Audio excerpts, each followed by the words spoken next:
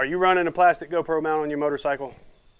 If so, stick around. I'm gonna show you why you should throw them in the trash and buy this one instead.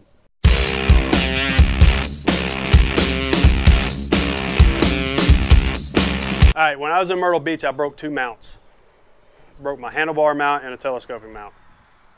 So I decided to go this way instead. Hills on 2 Wheels told me I wouldn't regret buying them, and he was right. I do not regret buying this. The only thing I regret is I should have bought the bigger package. And I'm going to show you a picture right here of the rest of the package that I bought. But out of that package, I have the clamp set up on this particular setup out here. The rest of it's on my tripod, which is in the picture.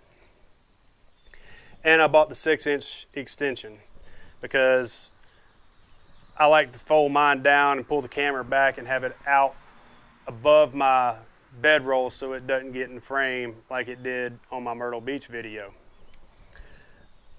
They also come with this nice little aluminum wrench that says rickrak on it. And yes, I have them on my keys because if I need it while I'm on the road, it's in my pocket. No big deal. This particular setup, how I have mine, I got multiple ways I can use it. And I can stick it back here and tighten it down like so, and I could sit there and do an interview with somebody or just talk to the camera. Do the same thing up here on the handlebars too.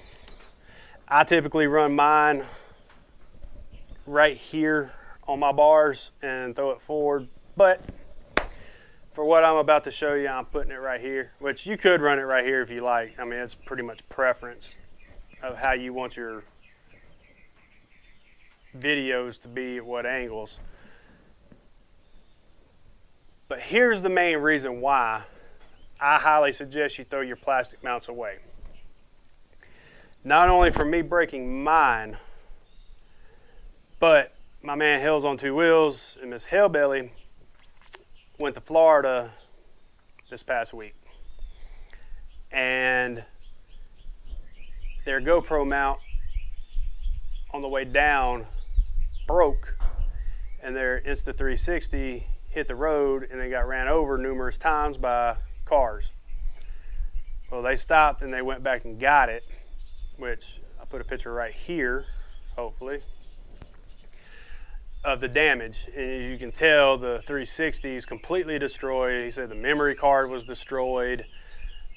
The whole plastic mounts were destroyed. The only thing that was not destroyed and is still usable is the rickrak GoPro extension. Would have wondered how this whole setup would have hit the ground, what would have been left of it. But this thing's not going to fall off as long as you tighten it down. And I got a pretty good crank on mine. With this plastic that they have on the jaws, it doesn't affect your finish. It doesn't scratch it or anything. At least it hadn't in my case. But yeah, it doesn't move all that much. So you figure me tugging on this is going to be well over 100 miles an hour, wind hitting it. It's not going to move. As long as you tighten these down with the wrench, she ain't going nowhere.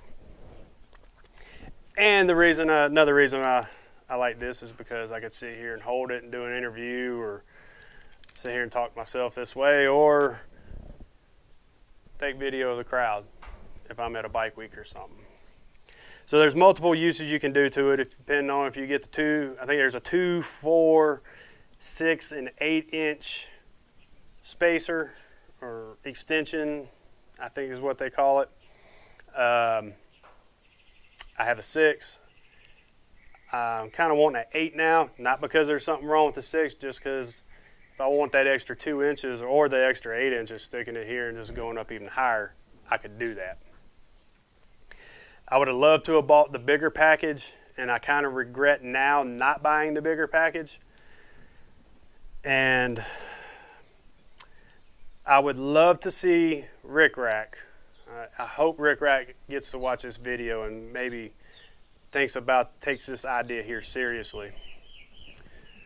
I would love to see them make an aluminum cage with some padding on the inside of it that probably comes up over the glass here to protect the glass, and beefy back here out of aluminum where you can still get to your ports, so that, you know, 7s and 8s. I think the 8 and 9s are the same. The 10 kind of goes back towards the 7, the way the 7 was. I don't remember off exactly. I still have a 7 and an 8 black. But I think it'd be really cool if rickrak made these cases too, and the Insta360 cases like Hells on Two Wheels had. And I would say the camera would have a better chance of surviving if it got knocked off the bike. And I think honestly it would have to be like a 2x4 coming off a truck, but by that point you're probably going to wreck the whole bike anyways, unless some magical thing happened and it only hit the rickrak mount and completely went around you. I still don't know for sure if the rickrak mount would even fail at that point. The camera might be cracked from the impact, but the rest of the mount, I'd almost be willing to say it would stick to the bike. If you don't believe me, you can message Hells on Two Wheels and ask his thoughts on them. I'm sure he's probably going to comment in the comments below and agreeing with me.